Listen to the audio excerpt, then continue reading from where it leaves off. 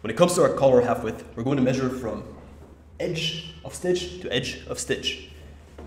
On an oversized t-shirt, we're going to end up with around a 8.25 collar half width. That's going to allow your garment to sit beautifully on the shoulders or on the neck, but without it being more of a scoop neck or a boat neck or any other type of neckline that wouldn't work well with an oversized t-shirt. I definitely would recommend a crew neck for both of these types of garments. When it comes to our fitted t-shirt, we're going to end up with a collar half width of around 7.75. So there's not much of a difference between them, but there is a difference nonetheless.